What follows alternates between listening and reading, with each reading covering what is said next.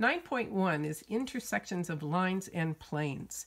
So in this section, there's a lot covered, and I'm going to break it into two parts. The first thing I'm going to do is talk to you about lines and planes. In the second lesson, I will do intersections of lines. So there are three possibilities when we talk about intersections of lines and planes. The first one, at a single point, would be me taking this pencil like this and hammering it through the plane being the piece of paper that I'm going to write on. So it goes through in one place only. The other options are the pen is, or pencil is flat on the plane, meaning there's an infinite number of points of intersection, or the line is parallel to the plane and we get no intersection points at all. So let's break this down into the three. We're going to start with 1 point of intersection. So to check either of these three possibilities, the very first thing we're going to do is take the dot product. Why? Because if the dot product of the direction vector for the line and the normal to the plane give us an answer of 0, it means that the line is either on the plane or parallel to the plane. It means they're in the same direction. Any non-zero value will mean that there is 1 point of intersection. Okay, so let's take a look at each of these three examples to make this all very clear what you're going to do. So first question, this is 1 point of intersection. We're going to find the intersection point of the plane, and I give you the equation, with this line. And I'm going to do that first by finding the normal vector of the plane and the direction vector of the line. Now remember, the normal direction of the plane is just the coefficients of A, B, and C. So I'm going to write the normal vector is going to be 2 minus 3 and 1. And the direction vector is right here, right? 3, 6, minus 4. So I write those down, 3, 6, minus 4, and I'm going to take the dot product of these two. So I'm going to do normal vector dotted with direction vector of line, and I'm going to get 6 minus 18 minus 4. And that obviously is not going to be equal to 0. Okay, so once you've taken the dot product, then you're going to make an assumption. So the dot product is not equal to 0. Therefore, 1 point of intersection. So now your job is to find this point of intersection given these two lines. Or sorry, the line and the plane. Okay, so let's go to the next page. So,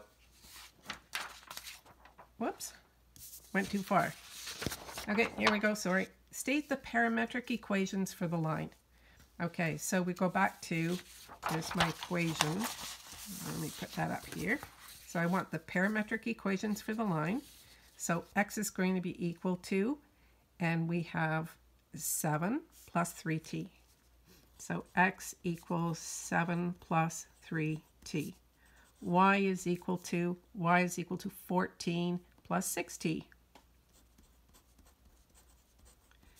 And z is going to be equal to minus 9 minus 4t. Okay, so now the question is, what value for t will make, will get the point of intersection? So what I'm going to do now is I'm going to substitute these into the plane equation to solve for t. Very nice, right? I can plug in my parametric equations here, here, and here. I get rid of x, y, and z. Everything's in terms of t and the constant, and bam, we're going to get an answer for t. So I plug them all in. So first I'm going to write out the equation. So I have 2x minus 3y plus z plus 5 is equal to 0.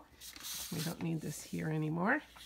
And I'm going to plug in my parametric equations and maybe get some pencil working here. So I have 7 plus 3t minus 3 times 14 plus 6t plus Okay, so it's plus z, so I'm going to say minus 9 minus 4t and plus 5.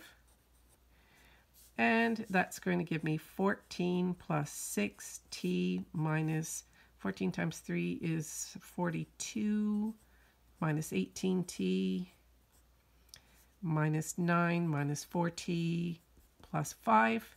I'm going to carry it over here. Should give myself more room. And I've got minus 22 and 6. That's minus 16t is equal to 14. Well, add them all up. I'm going to tell you the answer is 32. And I get t is equal to negative 2. Okay, well, that was pretty easy. I've got a value for t. And now all I have to do is find the coordinates by substituting this t value, this one right here that we solved for, back into the parametric equations, and I'm going to tell you what x, y, and z are. So x is equal to 7 plus 3 times minus 2. That's going to give me 1. Y is going to be equal to 14 plus 6 times minus 2. That's going to be 2. Let's guess, is the next one 3? Minus 9 minus 4 times minus 2. Nope, it's not. Minus 9 plus 8. That's going to give me negative 1. So now we're all done. We make our statement. Therefore, the point of intersection, and there is only one point of intersection, is, and just state them, 1, 2, minus 1. There you go. Okay, so that's one point of intersection. Now let's go on to look at an infinite number of solutions. The line is on the plane then, right? Sitting right on it. It's touching everywhere. So I give you the equation of the plane, the equation of the line, and I want to know what is the normal vector of the plane first. Same thing every time, okay? So normal is going to be 1, 4, and minus 2. 1, 4, minus 2. And the direction vector for the line is going to be 2, 3, 7.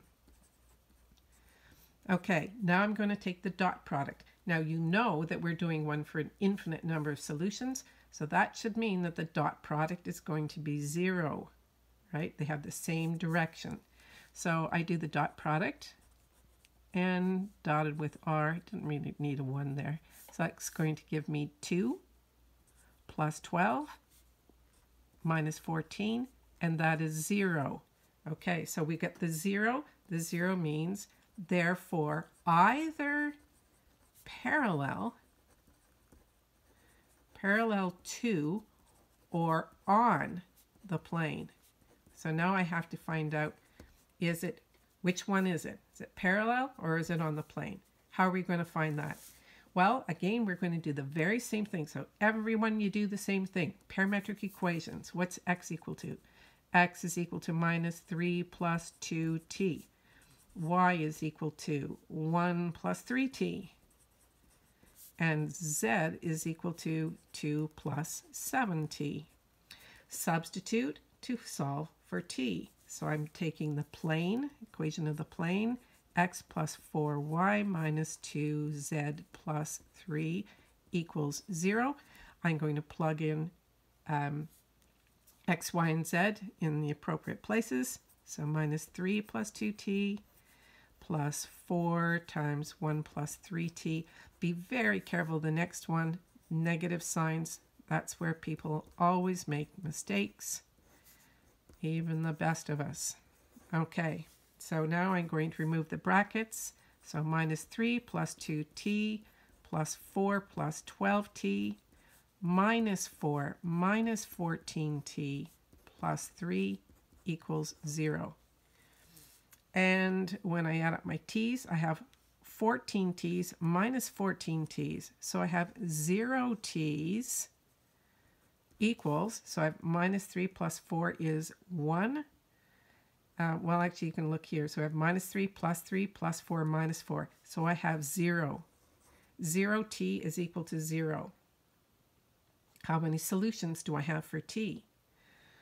Well, how many values, what can I put in for t? Oh, I put 1, 2, 3, 4, 5, 6, 7. I can put in anything for t here because 0 times any number will always give me 0. So that means there will be an infinite number of solutions.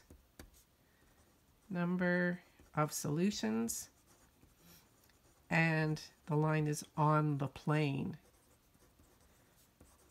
Okay, so that's important that you understand what 0t equals 0 means. Okay, so just remember, whatever I plug in, I can get 0. Okay, so let's go to the no intersection. Line and plane are now parallel. Here we go again. We have a plane. We'll state the normal. Normal equals the normal vector 5 minus 1, 2. 5 minus 1, 2. Direction vector of the line. Direction vector is 1, 5, 0, right from here. And these ones gave me the normal. Okay, I'm going to do the dot product, because if it's not 0, then it's not going to be parallel. But I mean, we know it's going to be, because I wouldn't have given you this example if it didn't work. So we're going to dot these two, and I'm going to get 5 times 1 minus 1 times 5 plus 2 times 0. And you can see that's going to be 5 minus 5 is 0 plus 0 is 0. So therefore, parallel or on the plane. So I can't tell you which one it is until I write out the parametric equations and do the substitution to solve for t. So let's do that next. So we're going to say x is equal to, we go back up here, minus 4 plus t. Y is going to be equal to 6 plus 5t. And z is going to be equal to minus 1 plus 0 t's. Well, we don't need to do that one, just minus 1. Now we're going to substitute back into the equation of the plane to solve for our t value. So can you think what it's going to be if we have no intersections? That means we should get t. There's no solution for it, right? So if we have an infinite number of solutions for t, then it's on the line. If we don't have any solutions, and we'll see that in just a second. Let's go ahead and do that. So 5 times minus 4 plus t minus bracket 6 plus 5t. Be careful you don't screw up that part there. Minus 1. So 2 times minus 1 plus 7 equals 0.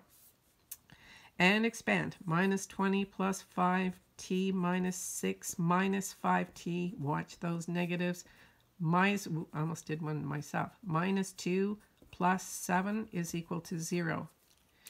Okay, so I have 5t minus 5t, so I'm going to have 0 t's equal. Now look at the numbers here. Minus 20, minus 26, minus 28, plus 7 is minus 21. I bring it to the other side. I get plus 21. So 0 times what number gives me 21? And obviously, you're smart enough by now to know that there is no solution. No solution. So that means there are no points of intersection. No points of intersection. And finally, so the line is parallel to the plane. And there you go. Okay, so that's part 1 of 9.1. Next lesson will be the intersections of the lines. So there's lots to do in that exercise as well. Hope you found it helpful. Give me a little thumbs up, send me a note, tell me where you are. Where do you live? Are you enjoying my videos? Tell your friends. Hope you're all safe.